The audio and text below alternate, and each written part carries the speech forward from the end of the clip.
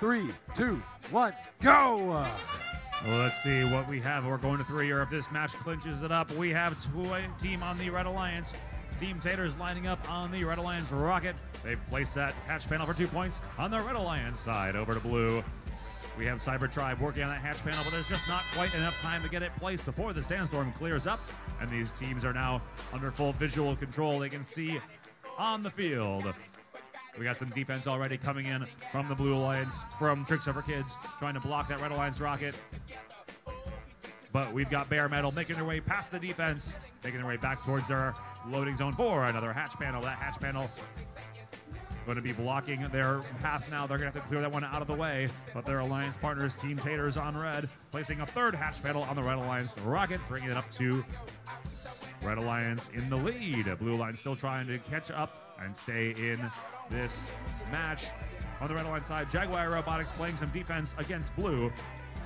Cyber Tribe working on these hatch panels right now. Cyber Tribe headed back over to their loading zone. Looks like they're going to grab another hatch panel from that loading zone, trying to close up the locations on that Blue Alliance cargo ship with under a minute and a half remaining to play. Here comes Cyber Tribe with that hatch panel, lighting it up on the side of that Blue Alliance cargo ship. They score it for 2 points and opening up another cargo bay for cargo delivery.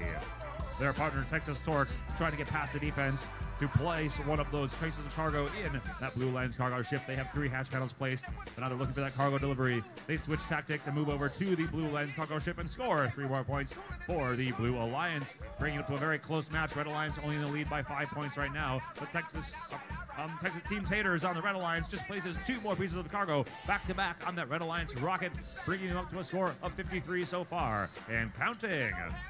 Team Taters now placing 1 more piece of cargo in that Red Alliance cargo ship.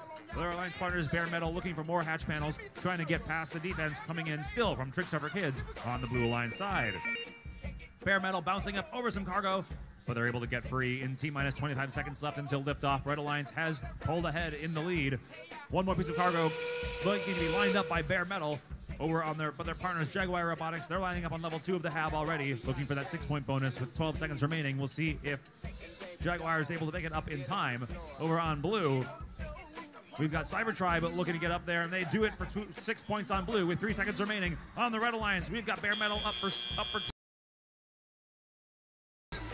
might not be above the ground for that 6-point climb. Referees will confirm of 94, and Blue Alliance with a score of 68. That means our number 1 seeded alliance will be moving on to the semifinals. But let's get a round of applause for 14-77, 40-20, 40-36, 63, and 36-35.